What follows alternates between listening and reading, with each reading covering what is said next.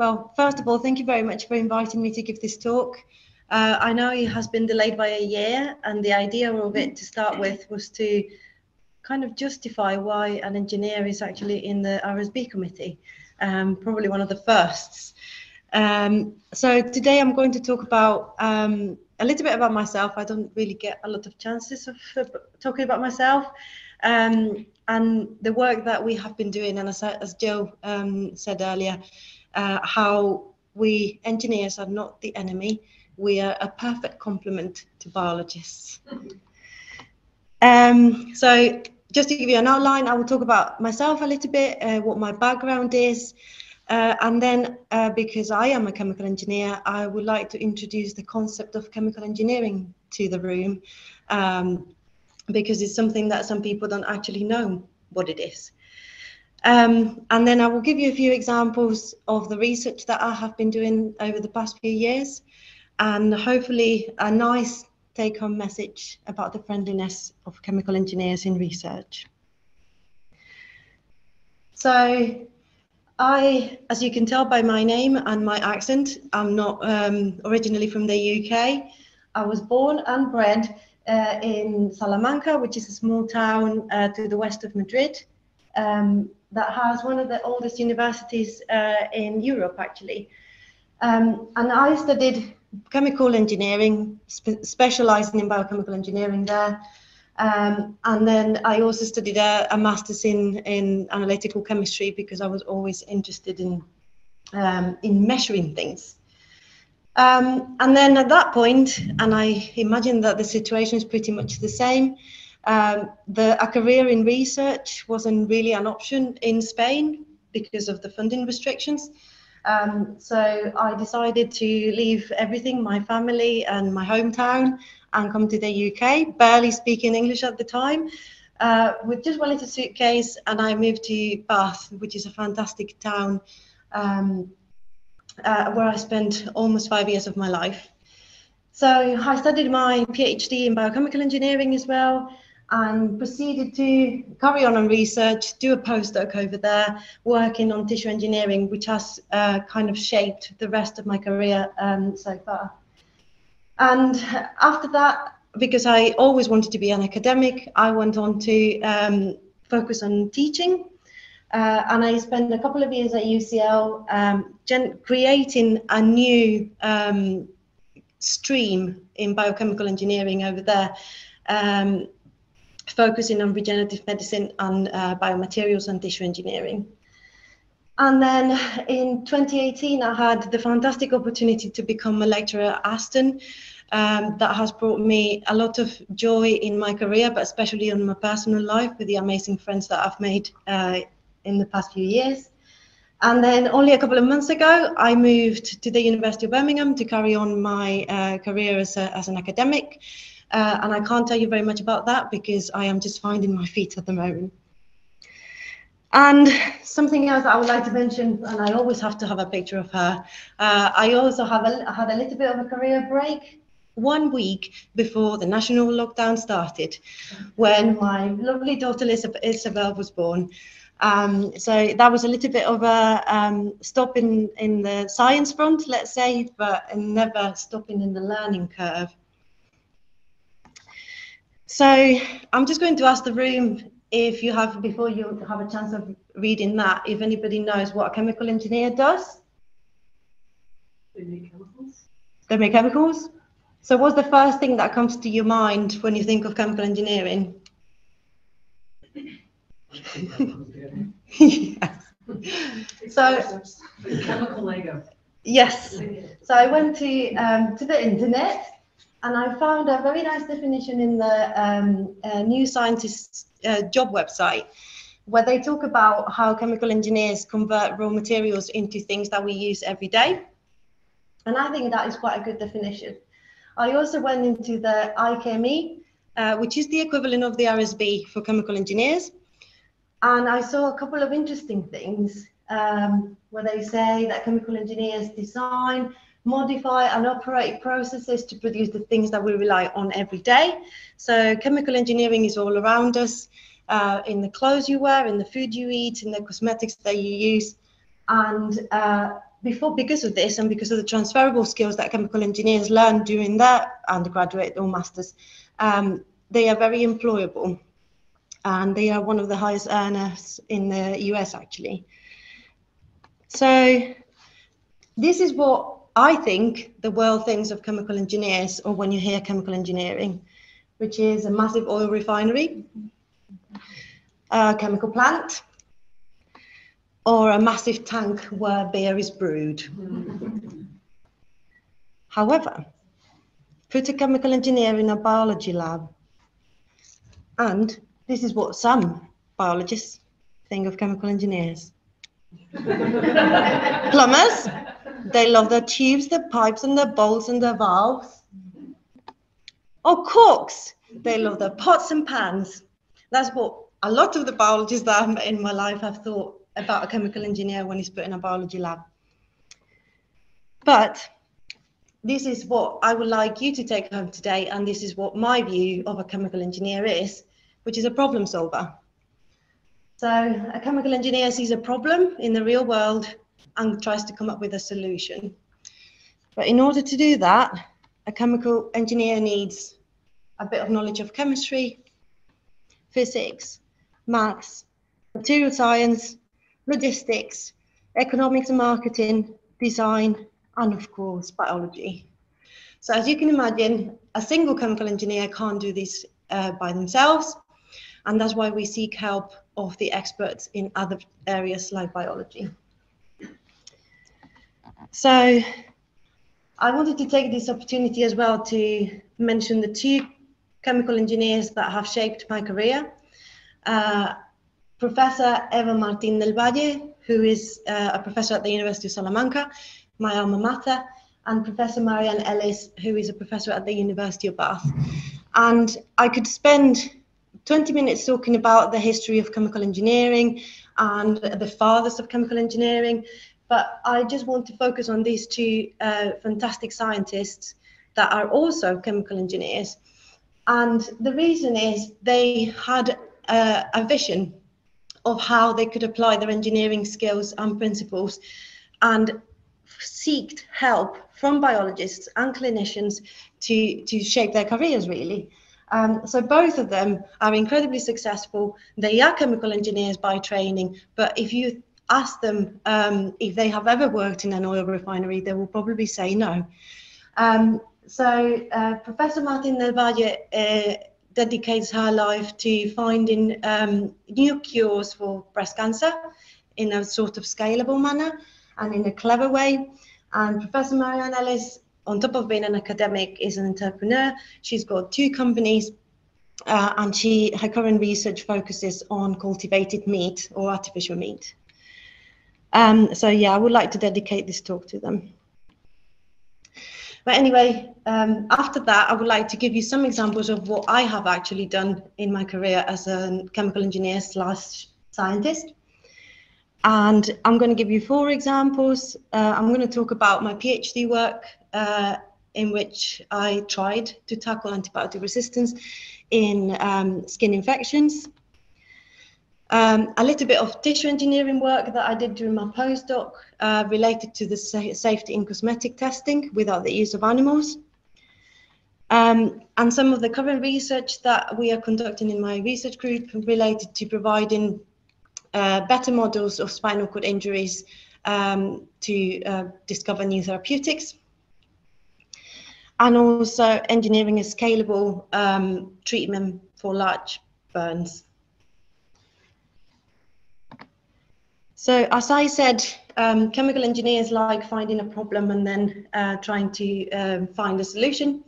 So in every single of these topics, I'm going to give you a little bit of background. Everybody has heard of antibiotic resistance before. Something that I hadn't heard about when I started my PhD coming from a country like Spain is that many children every year in the UK suffer from burns because of scalds from hot water. And that really doesn't happen in my country because we don't have kettles to start with. But a lot of these children that suffer from a burn, they start becoming very ill because those burns get infected, and because they're little, they can't really tell you what is wrong, and therefore they can become incredibly ill. So the motivation for the project was kind of dedicated to these small children with burns on a large body surface area of the surface area of their body. And the group where I worked at Bath had a lot of success in creating dressings, wound dressings that will glow up when a bacterial infection was present. So you don't have to ask the child what is wrong with you. Actually, the wound dressing will tell you that there was a bacterial infection. But related to this, I'm trying to incorporate a new sort of therapeutic for bacterial infections without the use of antibiotics. We tried to incorporate bacteriophage, which is a virus that kills bacteria without killing mammalian cells. And it has the use of bacteriophage has been proven to work for skin infections with Staph aureus in animals before. And bacteriophage has some advantages compared with antibiotics. Some of the microbiologists might not agree with me in this respect, but you can use a cocktail of bacteriophage to overcome resistance, for example, and in general, the side effects are not particularly awful.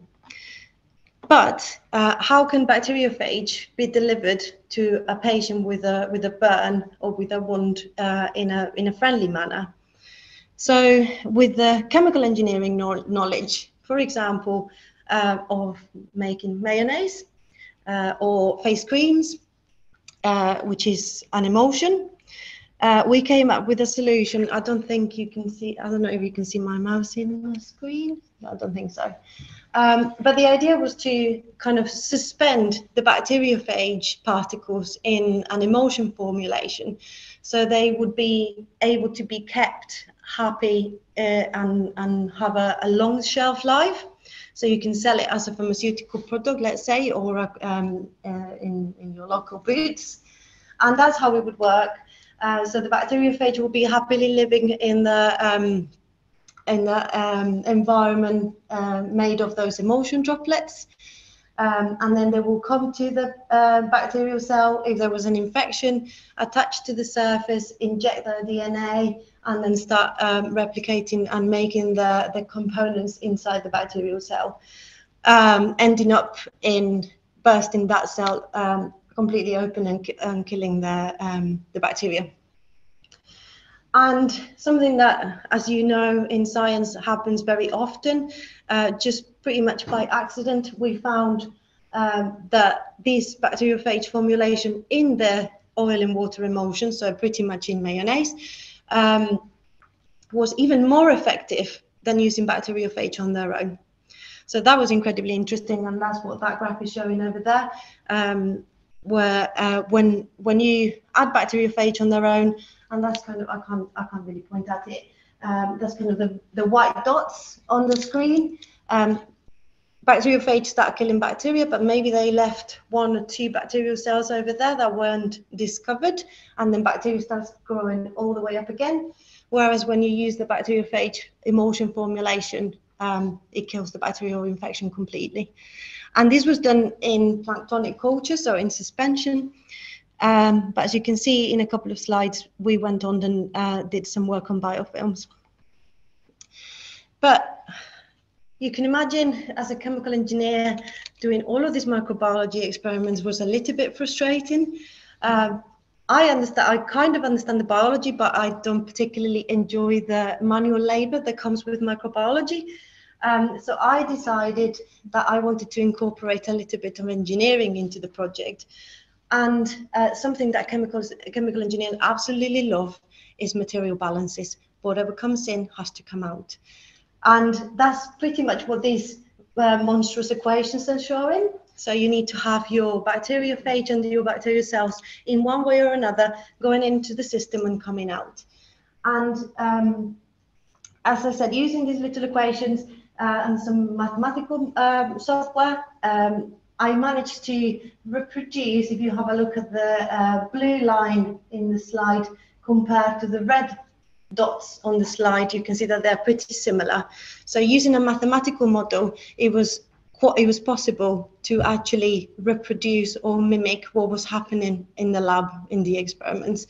And the idea of this was that I would save a little bit of time and sanity while I was doing my experiments and actually predict what would happen in situations that perhaps you can't actually reproduce in the lab.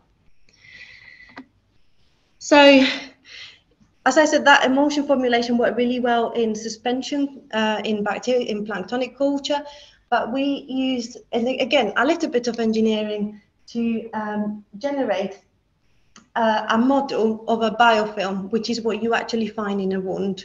So you don't find bacteria floating around, but you find them in association with other bacterial cells in a biofilm. And you can see the lovely green biofilm growing over there of Staph aureus. When you apply the emulsion and bacteriophage formulation, you can see that it's completely eradicated. So that worked very well as well. So the next kind of line of research that I developed during my postdoc was on cosmetic testing, and this was in collaboration with Unilever, which makes a lot of the shampoos and hair products and toothpastes and things like that you use. And their idea was that, as you know, cosmetic testing in animals is currently banned in the EU, but the models that they have to test the components or the ingredients or the products in the lab is not particularly good. So this is from a toxicology and safety point of view. So in order to see if a cosmetic ingredient is safe for human use, the companies or the labs, they obtain a piece of skin from plastic surgery from humans or from pigs. And then they apply whatever ingredient on top and see how much goes through the layers of skin and is collected underneath the skin. But the issue with this is that neither the skin from plastic surgery or the skin from pigs has any vasculature.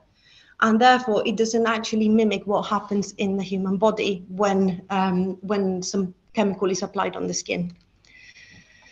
So, as you can imagine, the structure of the skin is very complicated from a cellular and extracellular point of view, but it's also even more complicated if we consider all the little capillaries that are surrounding the whole tissue. So what we thought from a chemical engineering perspective, because as I said, we love our pipes and our tubes, is that blood vessels are actually tubes. So if we can incorporate these tubes into the skin somehow, we can create that sink effect that having a blood circulation going under your skin or within your skin has in vivo. So we had a look in the literature for information on those little loops that you can see at the top of the slide over there in the epidermal dermal junction. How many of these do we have? How long are they? And what surface area do they cover? And then we tried to match this with artificial tubes made in the lab. And you can see the tubes on the left-hand side at the bottom. Those are the devices that are commercially available and that companies actually use for their cosmetics testing. So we modified them, incorporating those little 4 tubes that you can see over there in white. And the idea is that the skin will go on top of that, and then we would apply our chemical and see how much of it would be carried through those tubes as if it was the blood circulation. And what we saw that was incredibly interesting is that, which is in the black bars, is that there was a lot more of the ingredient that came through those tubes rather than when you don't have the tubes underneath the skin, which means that you are creating that sink effect that your blood circulation does just because you have fluid moving under the epidermis. So that is more representative of the situation in vivo. However, as you can see, those tubes are really big, but we also managed to make tiny, teeny, tiny tubes. Oh, you can't see the pictures over at the top, at the bottom, it doesn't matter. So you can, we managed to make those little tubes very, very small. They look like pretty much like a hair. And I was trained by a plastic surgeon to do surgical threading, I guess, which unfortunately you can't see on those pictures at the bottom. But we managed to incorporate those artificial tubes in the kind of epidermal-dermal junction and got very similar results than those that we obtained with the big tubes. And this project actually got me to Parliament, where I had the chance to meet Boris Johnson's brother when he was the Ministry of Education, I think he was. And I also was nominated by the IKME as a young researcher in the area. So that was very exciting.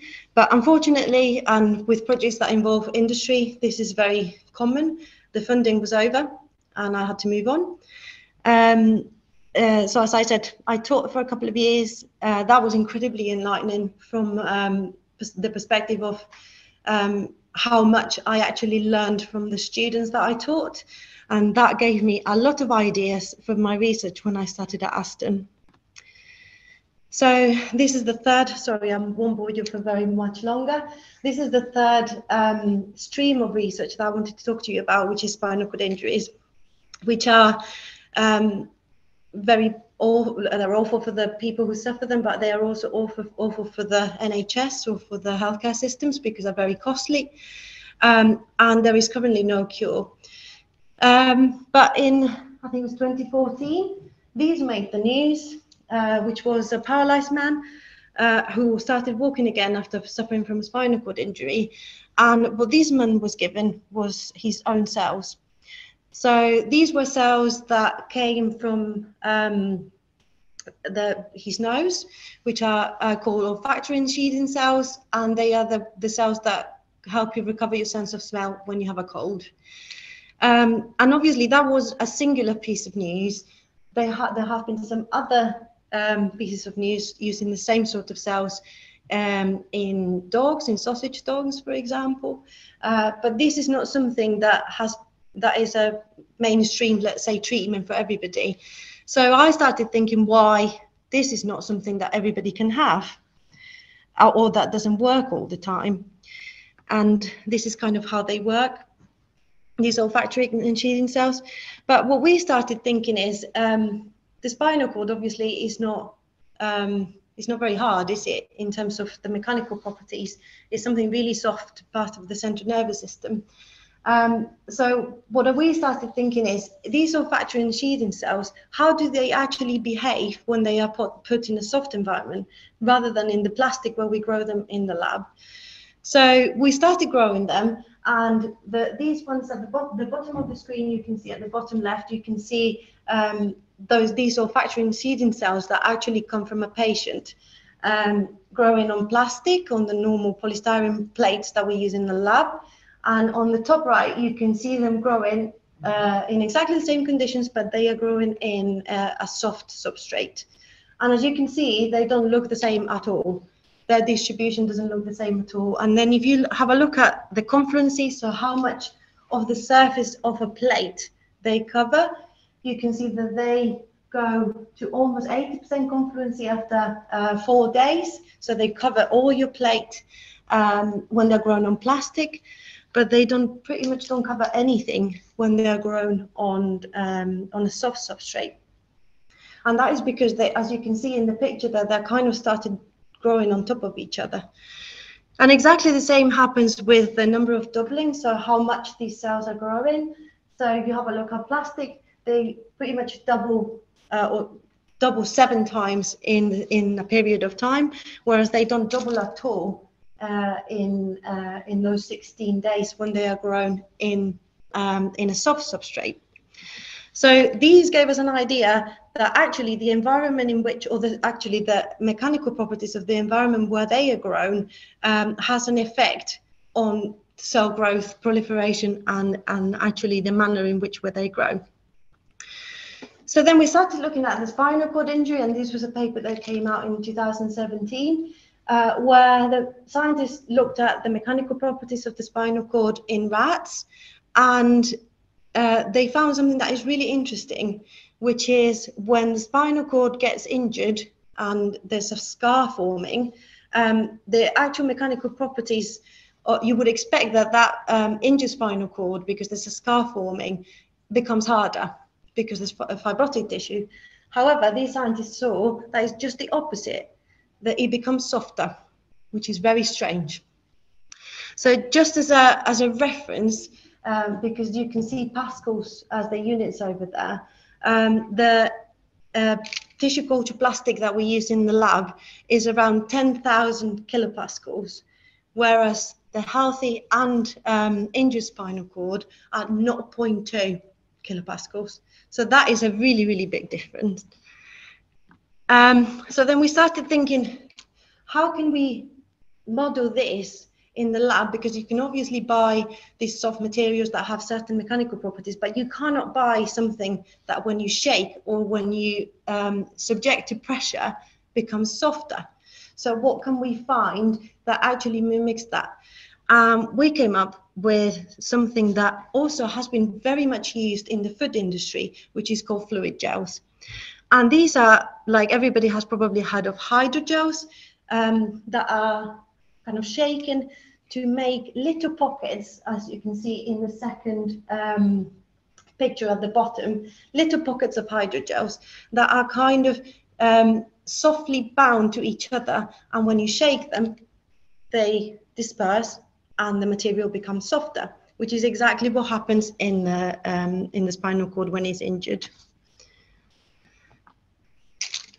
So we went on to measuring the mechanical properties of these fluid gels, which are made of gel and gum, which is a vegan supplement. So it's something that you can actually find on Amazon or in shops around. And we, varying the concentration, we kind of found that sweet spot shown there in the kind of square, orange square thing for healthy and the injured spinal cord. And that is what it looks like when you freeze it and then image it in an electron microscope. And you can see at the bottom of the screen those kind of sheets that are those pockets of hydrogels once they have been dried. So another thing about the spinal cord, if these things weren't complicated enough, is that the motor neurons, which are one of the most important cell types, are nicely aligned, as you can see at the top of the screen there. And that alignment is actually broken when an injury occurs. So how can we reproduce this in vitro? So I would like to take you back to my teeny tiny tubes that I used as surrogates for blood vessels. Well, they can also be made to align cells in vitro. So this is how you can see that is a very sophisticated setup with a syringe pump over a beaker of water, and that's how we make our teeny tiny tubes that under an electron microscope look like this. So they've got striations all along their axis, and that allows for cells to align all the way along like you would see in the spinal cord. And I won't bore you with what those graphs mean, but what I would like you to see is how these green fluorescent cells, courtesy of my good colleague Dr. Hill over here, align very, very nicely along the axis of the microhollow fiber, these little tubes, and we were able to quantify this. So we've got two little elements now to kind of model the spinal cord in vitro. And where are we going now with this? We want to put this in a teeny tiny chip, combining both things and being able to test different compounds that may or may not influence cell behavior once they are put in this little microenvironment. And then finally, the last thing I want to talk about is kind of carrying on with the skin theme. What happens with someone gets a burn that is less than 40% of their body surface area? Normally you can get a skin graft and then you go back to your normal life. happy as Larry, hopefully. But when more than 40% of the body surface area is affected, it is very difficult to treat, mainly because there's not very much skin donors, and there's also, you can't really get skin from your own body because more than 40% of it is already burnt, right? So what can we do in that particular case? So I would like to thank the charity Restore, who funded the very first stages of this project that has now become a PhD project, which is to actually get keratinocytes, which are the cells that are, or can resurface your skin wound, and grow them in large quantities. But this is not straightforward for many reasons. First of all, keratinocytes don't really like being grown in the lab whatsoever. And second of all, keratinocytes have some sort of stemness in them that is lost when they are grown on very hard surfaces. So you can see kind of the theme over here. So how can these be done in really large quantities, perhaps not even using those massive plastic surfaces, or perhaps not even using one of those big bioreactors? So again, we started thinking about the microenvironment where the keratinocytes are, and we started thinking they do need some sort of extracellular matrix component, i.e. collagen, to attach to surfaces. And who provides that? Well, fibroblasts secrete it. So why don't we get some sort of artificial extracellular matrix where our fibroblasts can be grown, and then the fibroblasts will start pumping out collagen, and then the keratinocytes can bind to that collagen that is being secreted. And then we can put these little spheres with our keratinocytes growing on the surface in a big bioreactor, and then get lots and lots of keratinocytes. Even better, if this extracellular matrix is biocompatible, so these little spheres are biocompatible, we don't actually need to detach the keratinocytes off them. We can literally spray them straight away into a wound to start resurfacing. So again, you can see very sophisticated setups over there, where we very dangerously started playing with a power supply to generate an electrospraying device that would allow us to generate these little spheres for growing keratinocytes. Then we moved on to safer methods, let's say, using centrifugation, and we ended up getting these little spheres made of biocompatible polymers. What is most interesting about this project is that the actual material that those spheres are made of is fibrous, like you can see on the left-hand side of that screen, which allows cells to spread within, but because it is fibrous, it mimics the extracellular matrix. And as you can see, you can make them into spheres for the keratinocytes to then grow on top. And something that is even better as well is that they are sprayable. You can spray them like you would do if you were trying to resurface a wound. So far, we have shown that we can grow fibroblasts, shown in red in there, within this artificial matrix. And the idea will be, as you can see in the kind of diagram over there, that they will start secreting their own collagen. So I hope I didn't bore you too much. I just wanted to kind of summarize everything that I've said, as from a chemical engineer intruding into biology. It's sometimes really difficult to find what your mission and your vision is. And for me, it is the creation of translational technologies, things, devices, as you can see, those very much homemade looking setups that you can then use for finding solutions to biological problems, in my particular case, or related to healthcare. So obviously they can be applied for tissue engineering, to create in vitro models of different organs and tissues. There's a lot of interest in organoid modeling, again, to develop new therapeutics. Drug delivery systems, a lot of these technologies that I have shown can be also used for drug delivery, and also in terms of scaling up and making up these really big amounts of cells that are necessary for a treatment in bioprocessing. So hopefully after this talk, you would know and would always know that chemical engineers do not only just operate chemical plants, that we do not like to stay in our own lanes. We really like going on to the other lane all the time. That, as you can see, hopefully from the examples that I've given, biology is at the core of biochemical engineering or chemical engineering research. And something that I have obviously learned from my mentors over the years is that collaboration and multidisciplinary research is what drives innovation. And for that, I would like to thank everybody who has been part of my career and my academic life, particularly these three individuals. Some of them don't look like that anymore after a few years of research. So David Jenkins, who's going to be doctor very soon, who's worked on the spinal cord work. Ed, an absolute genius who's working on the artificial extracellular matrix. Katie, who is working as well on the spinal cord project. Of course, the amazing technician that is over here in the room, Dr. Rachel Caves. The person who kept my sanity during the first years at Aston, Dr. Rachel Wood, who's in New Zealand at the moment. And then obviously Dr. Eric Hill, who's here and who's helped me so much. My, let's say, more senior mentors, Professor Liam Grover, Professor Antonin Edkarl, Professor Jackie Hunter, who's actually my personal mentor, Professor Ivan Wall, and everybody at Aston, and all of you for your attention. And I'm happy to take any questions.